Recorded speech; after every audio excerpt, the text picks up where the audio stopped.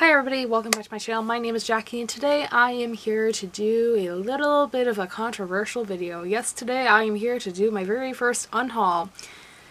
Yeah, it's about time I get rid of some of these books, guys. I took a look at my TBR shelves and, well, my bookshelves in general at the beginning of the month. I'm thinking, yeah, I have way too many books. I'm running out of space, so I need to do an unhaul. So that's what I'm here to do today, and I have a total of 12 books to get rid of, and by the time that you guys see this video, these will have already been shipped off to my local thrift store or given to family and friends. So I apologize, I cannot send these books to you guys. Plus, the shipping rates here in the US are a little ridiculous at this point, so I wouldn't have the money anyways. But I promise in the new year I will be doing some giveaways, so be on the lookout for those. But without further ado, let's just jump right in and get started. So, the first book is The Tiny Manipulator's Son by Roni Singh. When I first started my blog last April, I got a DM from the author on Twitter asking me if I wanted to review this book, and I said yes, because, you know, I was just starting off my blog. I didn't know what I was doing. So I bought this off of Amazon, and, you know, it's been over a year. It's been almost 2 years, believe it or not, and I recently read the synopsis and I'm thinking, I'm not really in the mood for sci-fi. I'm not in the mood for middle grade at this point, so yeah, this is gonna go. The next book I have to talk about is Scan by Walter Drury and Sarah Fine. Again, I'm not really in the mood for sci-fi right now, but it's got a really cool cover. And I can always get these from my library if I ever do decide to pick them up, so goodbye. The next one I actually have to get for school, and that is A Midwife's Tale, and this is by Laurel Thatcher Ulrich. I had to read this my very first semester of college, and that was almost 3 years ago, so I didn't need this anymore. The next one is Artemis Fowl by Elon Colfer. I actually have another copy of this, and I have read books by this author before. I do really enjoy his writing style, but again, I have another copy of it, so I'll just use that if I ever decide to pick it up.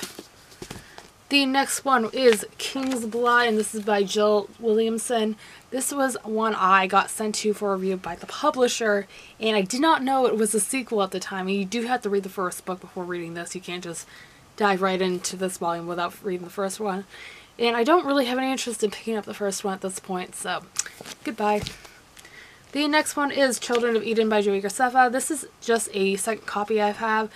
I have read this book. I really enjoyed it. I read it back in May, and I do, again, have a second copy. And whoever gets this book is going to be very lucky because it's actually signed. So, yeah, don't need a second copy of it, like I said. The next one I have to get rid of is Rebel of the Sands by Alwyn Hamilton. I read this last year. I DNF'd it, so don't need it on my shelves anymore. Next one is actually an ARC. So, hopefully my thrift store will accept these, and this is The Infinity of You and Me by J.Q. Coyle. I read this back last November, I want to say. I did really enjoy it at the time, but I don't see myself ever rereading it. And if I ever do want to reread it, I can just pick up a finished copy at like Barnes & Noble or my library. The next one is Invitation by Bill Myers, Frank Pariti, Angela Hunt, and Alton Gansky. This is a collection of short stories, and it's, I believe it's like, it's a psychological thriller. I liked it, but it's not my favorite thing in the world, so goodbye. The next one is going to be a little bit controversial because everybody loves this author and this book, and that is Heartless by Marissa Meyer. I read this back in June, and I hated it. Hate is actually an understatement. I really do not like this book. So, goodbye.